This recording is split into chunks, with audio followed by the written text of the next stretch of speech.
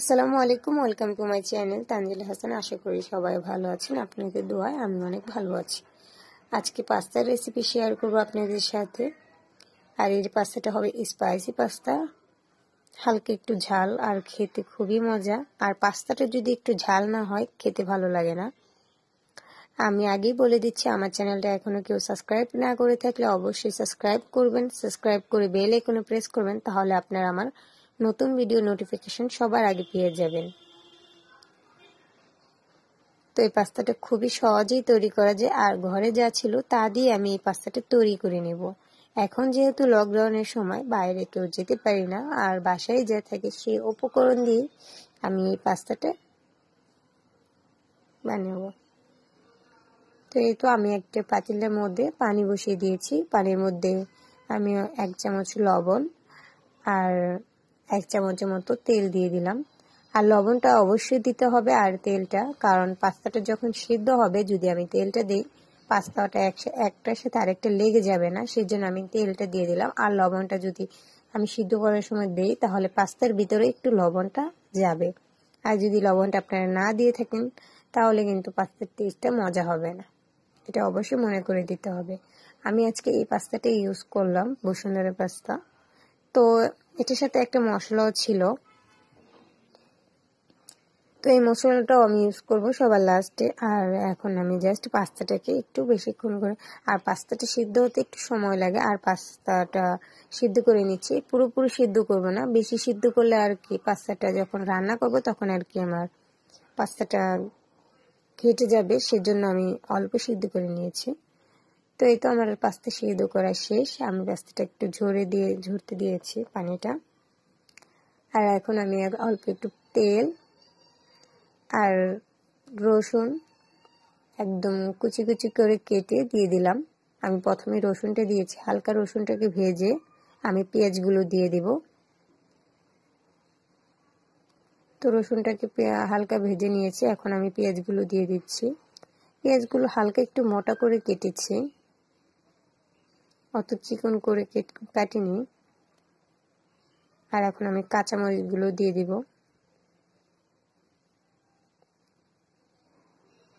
এই কাঁচামরিচগুলো অনেক ঝাল, তাই আর কি আমি একটু অল্পই দিয়েছি।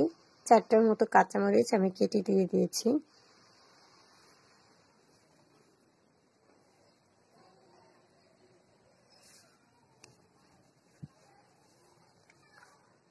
তখন আমি কিছু টমেটো কেটে রেখে দিয়েছিলাম, তো টমেটোগুলো দিয়ে দিলাম। আপনারা যদি কোনো সবজি দিতে চান তো এখনই দিতে পারেন, আর যদি কেউ সবজি না দিতে চান তো সবজি না দিলেও ভালো লাগে। আজকে আমি কোনো ভেজিটেবল দিব না, জাস্ট আজকে আমি এই টমেটোটাই দিলাম, আর কোনো সবজি দিব না। তো আপনারা চাইলে ক্যাপসিকাম, গাজর এগুলোও দিতে পারেন। যদি আপনারা সবজি ইউজ করেন তো এই সময় সবজিটা দিয়ে দিবেন, কারণ সবজিটা হালকা একটু সিদ্ধ হতে হবে, এর জন্য। এগুলোকে আমি একটু ভালো মতো কুক করে নেব। তো এটাকে আমি এখন একটু সাইড করে ডিমগুলো দিয়ে দিব। আমি আজকে 3টা ডিম ইউজ করেছি, আপনারা চাইলে বেশি বা কম ইউজ করতে পারেন। আর আপনাদের যদি ডিমটা না ভালো লাগে তো ডিম ছাড়াও রান্না করতে পারেন।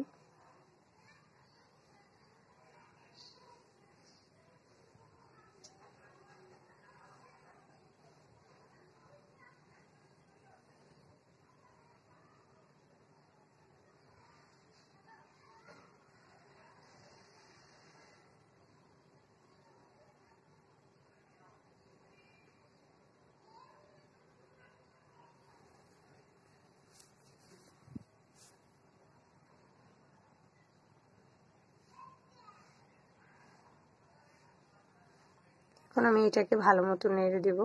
ডিমটা আর মশলাটা একসাথে মিক্সড করে নেব।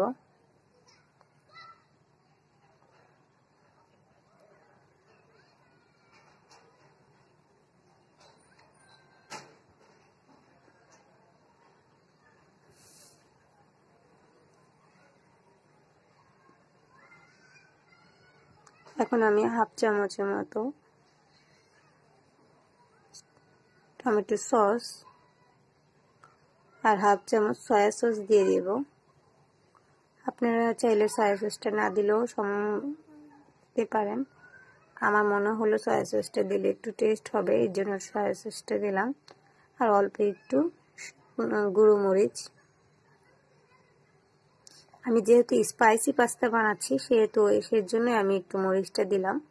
আর আপনারা যদি স্পাইসি পাস্তা খেতে পছন্দ না হয় তাহলে আপনারা মরিচটা স্কিপ করতে পারেন, শুকনো মরিচটা। আর কাঁচা মরিচটা দিতে হবেই, আর এটা না দিলে পাস্তাটা মজা লাগবে না। তো এই তো আমি সয়া সসটা দিয়ে দিলাম। এখন এটাকে আমি ভালো মতো একটু কুক করে নিব, তারপর আমি পাস্তাগুলো দিয়ে দিব।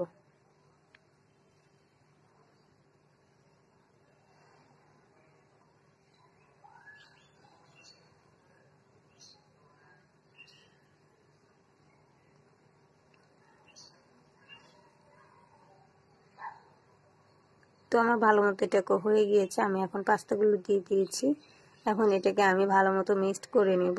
পাস্তা দেওয়ার পরে আমি আর বেশিক্ষণ নাড়ানাড়ি করব না, হালকা কতক্ষণ নাড়বো, একটু ভাজা ভাজা হয়ে গেলে এটাকে আমি নামিয়ে ফেলবো।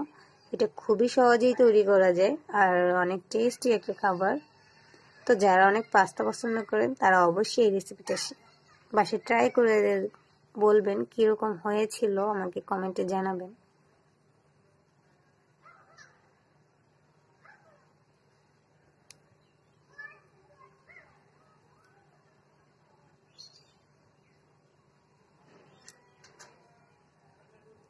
এখন আমার কাছে যে পাস্তার মশলাটা ছিল সেটা আমি দিয়ে দেব।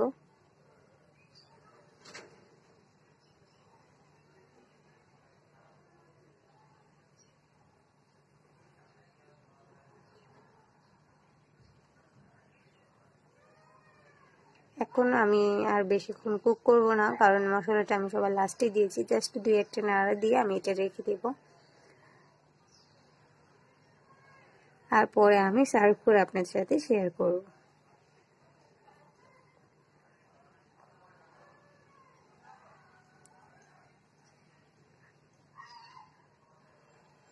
তো এই তো আমার পাস্তাটা হয়ে গিয়েছে, এখন আমি সার্ভ করে নেব পাস্তাটা। তো এই তো আমার গরম গরম পাস্তা, স্পাইসি পাস্তা হয়ে গিয়েছে। তো আজকের মতো এই পর্যন্তই। ভালো লাগলে অবশ্যই লাইক, শেয়ার, কমেন্ট, সাবস্ক্রাইব করতে ভুল করবেন না। সাবস্ক্রাইব করে বেল আইকনে প্রেস করবেন, তাহলে আপনারা আমার নতুন ভিডিও নোটিফিকেশন পাবেন।